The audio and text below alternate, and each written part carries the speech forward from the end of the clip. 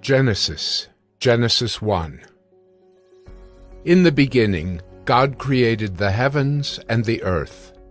The earth was without form and void, and darkness was over the face of the deep, and the Spirit of God was hovering over the face of the waters. And God said, "Let there be light." And there was light. And God saw that the light was good, and God separated the light from the darkness.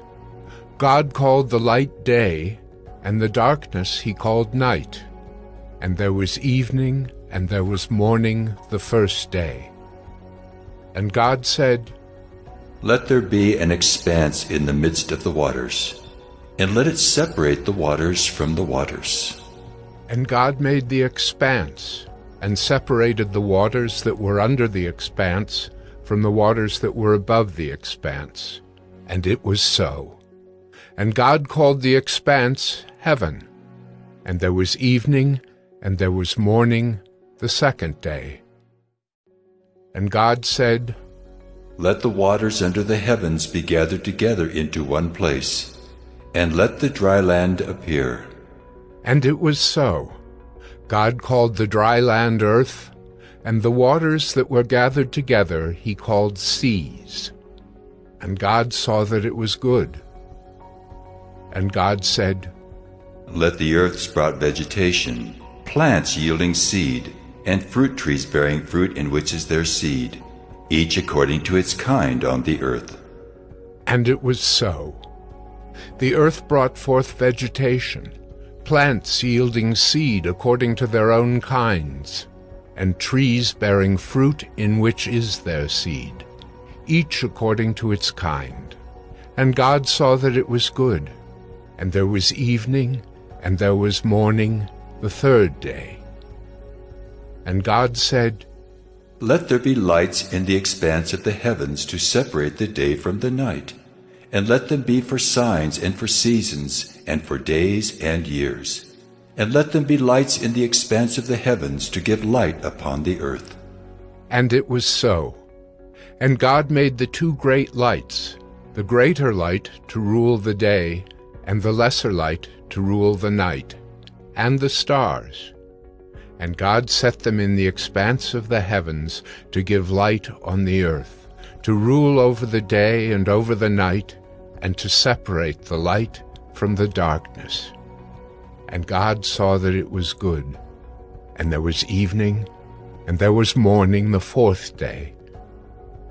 And God said, "Let the waters swarm with swarms of living creatures, and let birds fly above the earth across the expanse of the heavens." So God created the great sea creatures, and every living creature that moves, with which the waters swarm according to their kinds, and every winged bird according to its kind. And God saw that it was good. And God blessed them, saying, "Be fruitful, and multiply, and fill the waters in the seas, and let birds multiply on the earth." And there was evening, and there was morning the fifth day. And God said, "Let the earth bring forth living creatures according to their kinds, livestock and creeping things, and beasts of the earth according to their kinds." And it was so. And God made the beasts of the earth according to their kinds, and the livestock according to their kinds, and everything that creeps on the ground according to its kind. And God saw that it was good. Then God said, "Let us make man in our image, after our likeness, and let them have dominion over the fish of the sea, and over the birds of the heavens, and over the livestock, and over all the earth, and over every creeping thing that creeps on the earth." So God created man in his own image. In the image of God he created him. Male and female he created them. And God blessed them. And God said to them, "Be fruitful and multiply, and fill the earth and subdue it, and have dominion over the fish of the sea, and over the birds of the heavens, and over every living thing that moves on the earth. And God said, Behold, I have given you every plant yielding seed that is on the face of all the earth, and every tree with seed in its fruit. You shall have them for food.